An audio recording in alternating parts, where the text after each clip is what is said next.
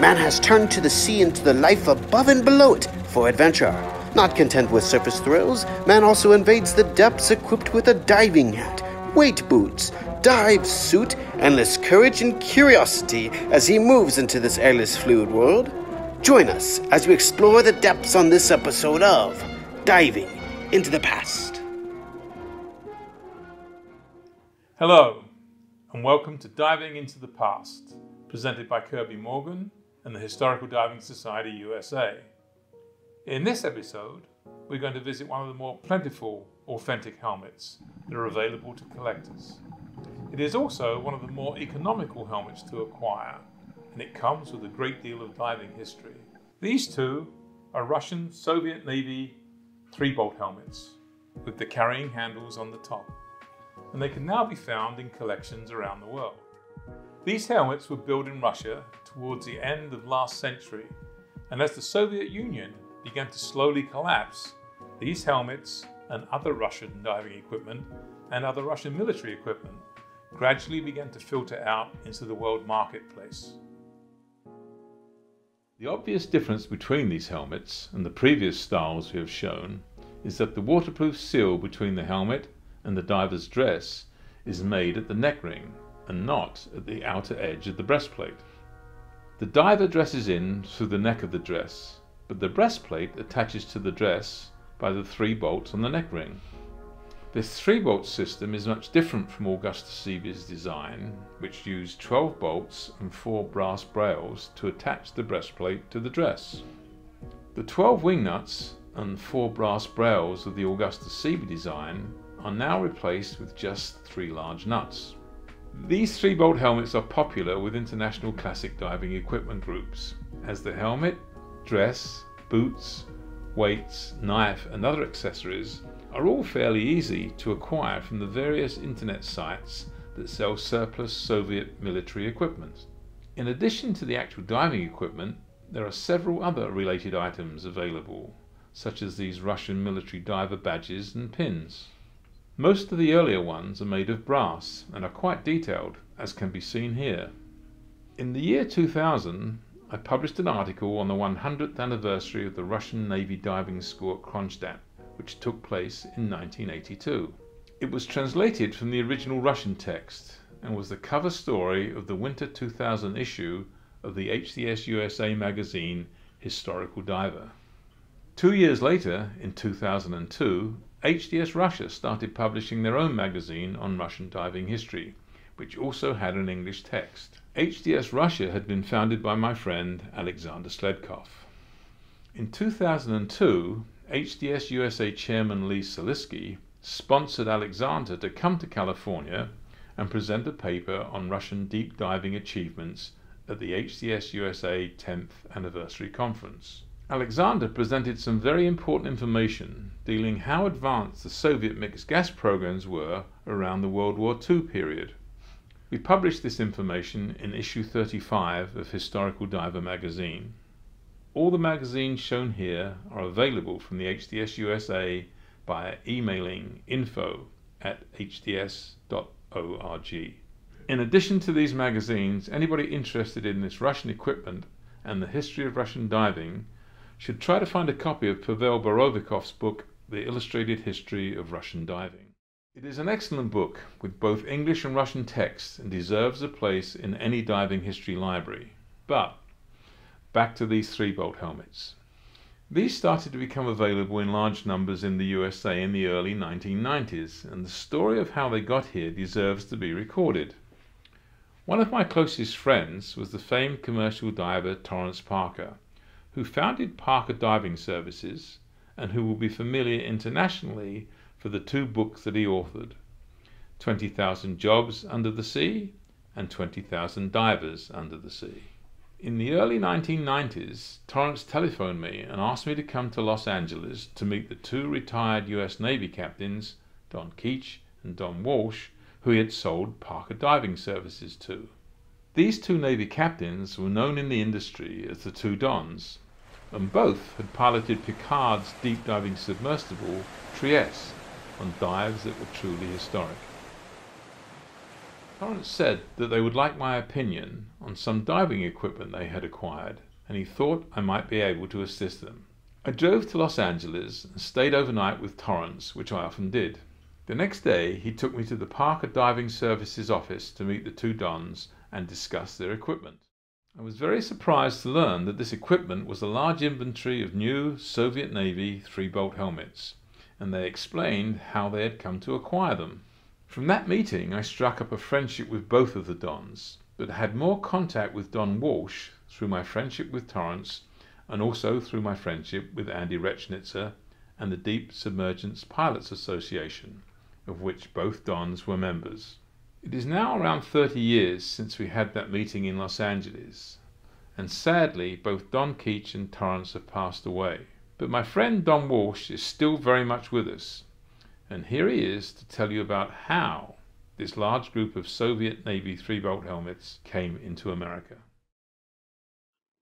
Hello, my name is Don Walsh, and I've been asked to give a little bit of the history of the 3-bolt Russian helmets that my company imported in the United States in the late 1980s.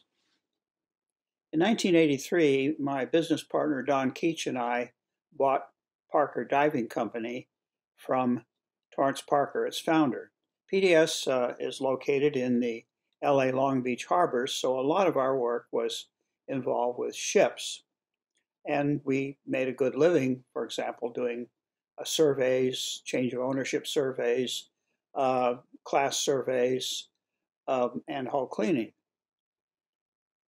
Now, at this time, the Soviet Union, the companies operating with Morflot, which was our Ministry of Marine, Merchant Marine, there was no good accounting system as to what things cost. Therefore, you could sort of drive your ship up to a dock and fill up with fuel, and nobody sent you a bill. I exaggerate a bit, but not by much. And so the whole idea of doing surveys, underwater surveys, hull surveys of ships was simplified in their view. They would simply dry dock the ship. Well, most of us in the shipping world or in the maritime world know that there's not a good cost comparison, a favorable one, between dry docking a ship to inspect it and using properly trained divers to do underwater inspections and hull cleaning, things like that. When President Gorbachev, the last president of the Soviet Union, came into his office, he proposed that that all state companies would earn at least as much money as they cost the state. That seemed rather reasonable to us in the West, in that you shouldn't operate at a negative profit, if you will. But for Russian companies, Soviet companies, I should say, it was pretty radical. Well, one thing and another, they decided they had heard about, in Morflot, about the capability of doing a lot of work on ships using divers, properly trained divers who knew ship nomenclature and had some history of doing that work successfully. So they sent a group, perhaps one or two people, around to the various harbor departments in the major ports of the United States. And when they got to Los Angeles port, they asked their questions about what can be done, who knows how to do this, and so on. And they simply told this delegation from Morflot, go see Parker Diving, because we were just down the road on the waterfront in San Pedro. And so they came to our offices and talked to us. We said, sure, this has been going a long time. It's understood. These inspections, the validity of these inspections has long been recognized by the class societies and owners, Coast Guard, and so on. So it was just standard procedure for us. And they thought that was pretty neat. And one thing and another, I don't know how we backed into this, we ended up forming a joint venture in 1989 with some people from Morflot, and we called it Soyuz, which means together, partnership. Soyuz Marine Services, located in Murmansk, a major northern port. In fact, the only ice-free port in Russia year-round. Now, once we got to Murmansk and looked over the situation, we were able to find space for our dive shop. And we, of course, had Russian partners. Our side owned 51% of this joint venture. And by the way, it was one of the first joint ventures with the Soviet Union. This is back towards the end of the Soviet Union, as I said earlier, 1989. That was the time of perestroika and glasnost, which Gorbachev had instigated. We set up there. We provided know-how, and we provided some equipment like underwater color TV system, things like that, that helped get them started. Now, over the years, we didn't get that much work. I mean, it was certainly no profit center for Parker Diving, but it was a pretty interesting operation and certainly unique for having an American company in there, because there weren't that many joint venture companies at all between U.S. Organizations and the Soviet companies, groups. But one thing that we did, we were always looking for other opportunities in the Soviet Union, because the diving business didn't seem to take off as much as we thought, even though Morflot was massive and they had major ship operations out of several ports throughout the Soviet Union. We figured we'd expand from Murmansk and out in that direction as we developed the capabilities and the trained personnel. We were not going to use our own people. We would train the Russian divers on how to do this work, supervise them, and as I said earlier, provide the basic equipment, at least the starting equipment. So we were not out too much in the way of money, but we had a lot of ambition. Well, among the things that came our way was the possibility of acquiring a lot of brand new Russian Soviet diving equipment. And so we had to look at that. And one thing that attracted us was the availability of a large quantity of these Russian 3-bolt helmets. And here I offer a caution. Don Keach and I were not from the diving community, and nor were we helmet collectors. So bear with me if I use the wrong nomenclature. We did operate a commercial diving company, but in fact, we were not commercial trained divers. We'd both gone through the Navy Underwater Swimmer School, which was basically Scuba, which was required for our work when we were both in the Navy. We were both retired captains.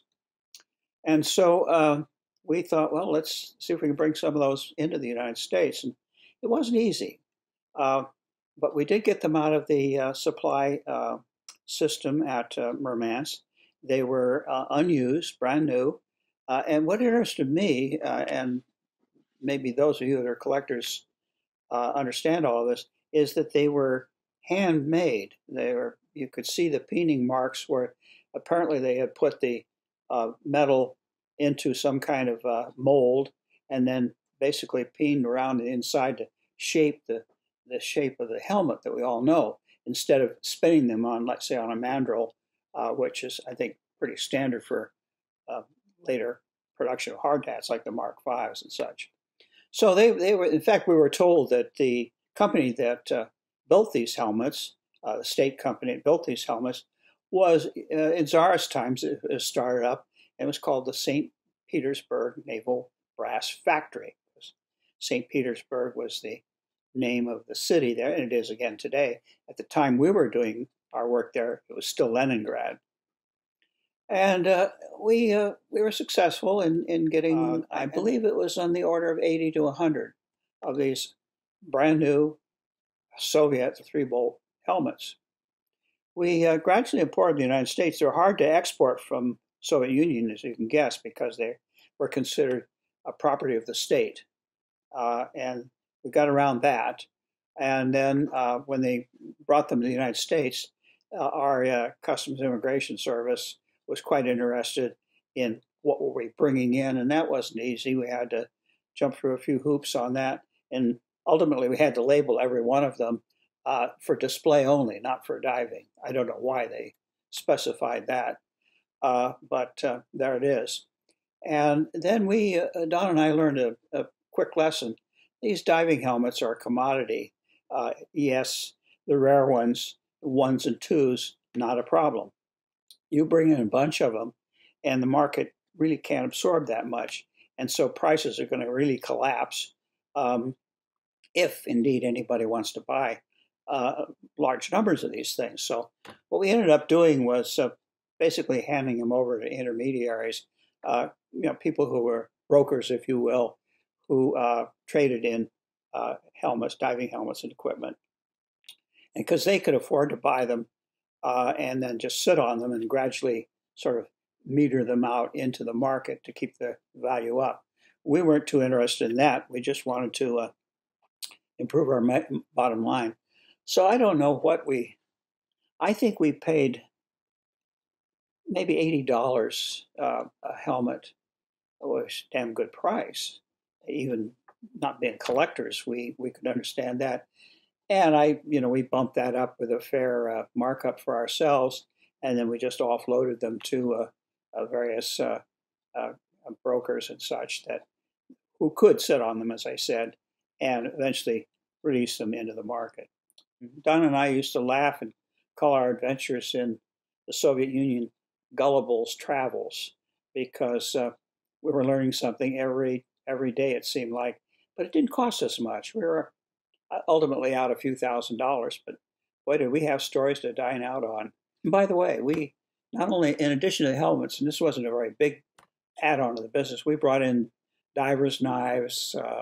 We even, I think, brought in a couple of swimmer assist vehicles, like the recreational ones where you lie down on it and it takes you around underwater, battery powered.